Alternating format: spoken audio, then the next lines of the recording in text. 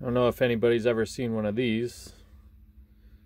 It's Hitachi CK12D drywall cutter. Before that Makita came out, well before the Makita came out.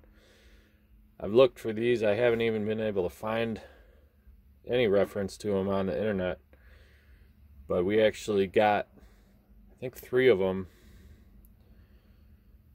So it takes a regular utility knife blade,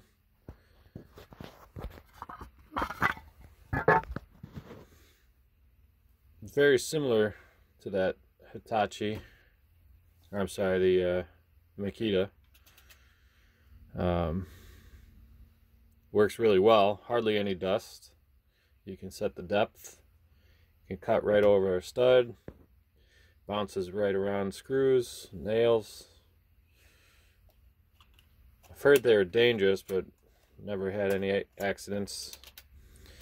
Our batteries are all kind of shot, so I've got a 3D printed adapter. Hold on a second.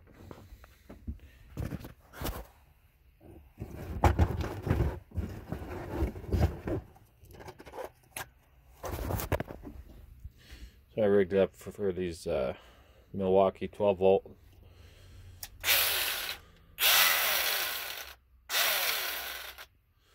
Works good.